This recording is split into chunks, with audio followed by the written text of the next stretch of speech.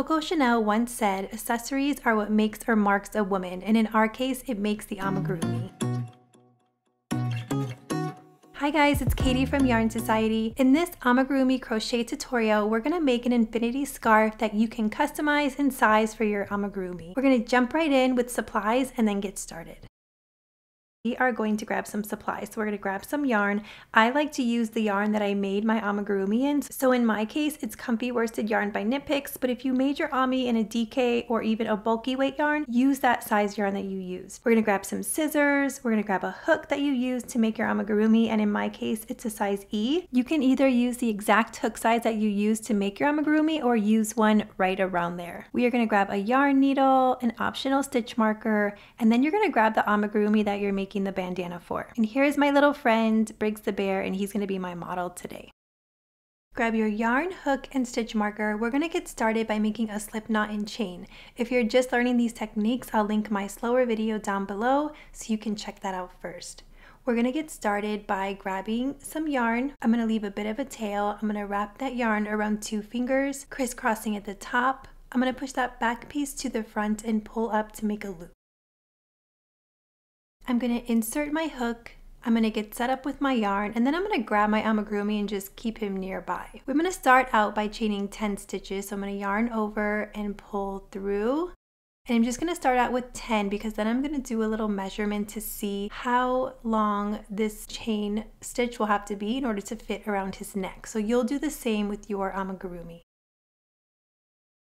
Here I have 10 chain stitches and it's still a little too short, so I'm going to keep going. I'm going to add 10 more so that I hit 20. You go ahead and measure and keep continuing chaining as you need to. Here I have 20 chain stitches. Let me measure this a little bit better. I'm going to turn them over. And I am almost there, so I'm just going to add like 2 stitches just to reach the other side. So you do the same, make your chain stitches and measure around your amigurumi.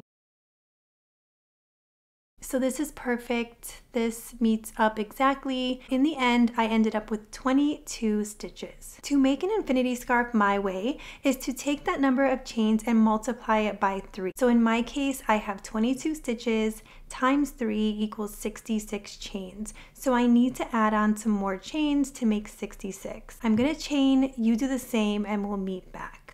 Once you have your base number of chains times 3, what you're going to do for an infinity scarf is flatten out all of your chains and then make this U shape. Make sure to flatten as you go because you want to see all your V stitches on the top.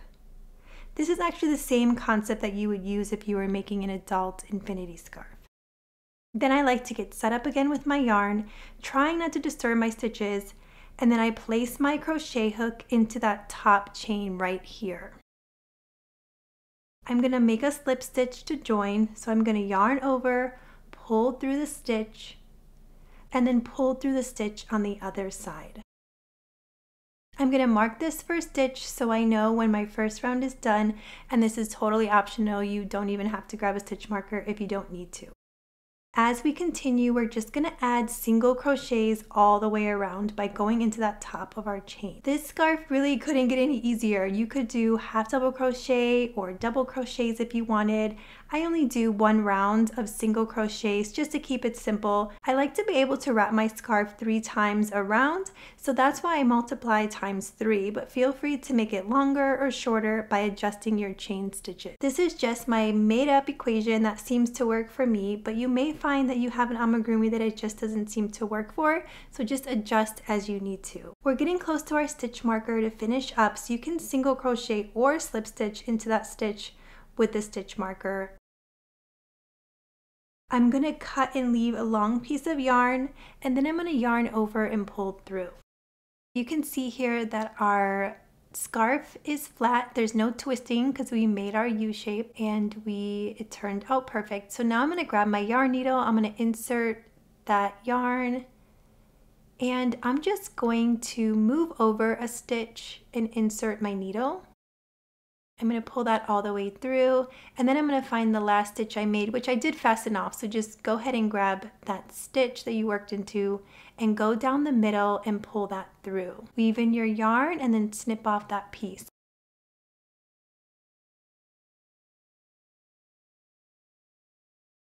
I'm gonna make that same join on the other side and then weave in the yarn and snip off the extra piece.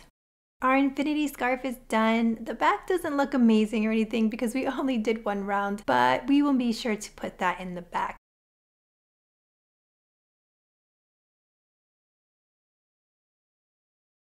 He's all set, he's nice and cozy warm in his Infiniti scarf. I just wanted to show you my little mascot here. This is Gerald the Giraffe. This is by Storyland Amis. If you don't know her, she's an amigurumi designer. She has amazing designs, so I will link her down below. You have to check out her patterns. But this is a guy that she made from one of her patterns. I don't know if she still has these in stock, but he's adorable. But I wanted to make him a scarf. And because he was a way bigger amigurumi, I just used a bulky yarn. I measured, I times it by 3, and it actually turned out perfect for him as well. So just wanted to give you an idea of how it would look in a chunkier or bigger amigurumi. I hope you guys liked this video. If you did, please give it a thumbs up. Please subscribe to my channel for more crochet tutorials and crochet alongs, and head over to Yarn Society for free patterns.